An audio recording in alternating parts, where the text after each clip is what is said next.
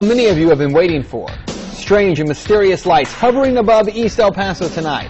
What's even more strange, very similar lights were spotted in Manhattan just 2 days ago.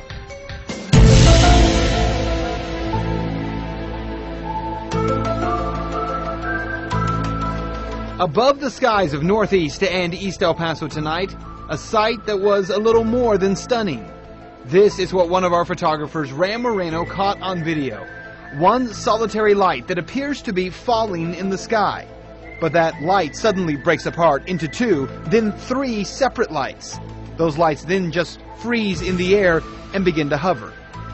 Eventually, a fourth light can be seen. Then the lights appear to be hovering and then moving in a strange pattern. Then they all disappear.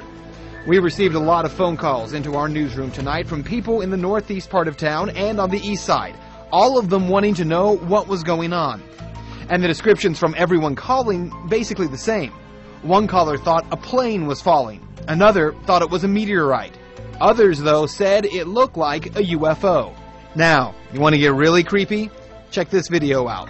Just 2 days ago, in the sky above Manhattan, people froze on the street there as they saw these three lights hovering in the middle of the day. And check this out.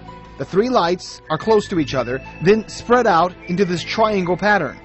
Now, look at the patterns side by side. This from Manhattan and the other tonight in El Paso. I gotta tell you, they do look eerily similar. Well, tonight we did talk with the El Paso airport spokeswoman. She says there were air show planes in the air tonight running through maneuvers, though she couldn't tell us exactly which crews were doing that.